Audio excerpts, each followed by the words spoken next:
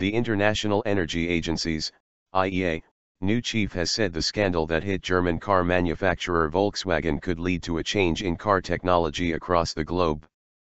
IAE Chief Fatih Birol said the Volkswagen scandal would have three significant results on cars, with the first being that changes to car technology would gather pace as research on alternatives to car engines would develop. Secondly, diesel cars will undergo serious tests without taking manufacturers' statements into consideration.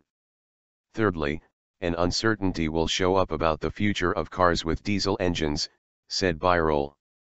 Volkswagen has admitted that up to 11 million diesel vehicles worldwide were fitted with a so-called defeat device, which detects when the car is undergoing testing and switches the engine to a low-emissions mode. It then switches off this mode when the car is on the road, thus spewing out far higher emissions than permitted. Birol said that the UN Climate Change Conference, which will be held in Paris in early December, will be a key element in determining the future technological developments in the devices used for the car, either fuels or electricity. If a signal about the importance of climate change comes out of the UN Climate Change Conference for investors in the car industry, this would lead to the improvement of technologies that release less or even no emissions.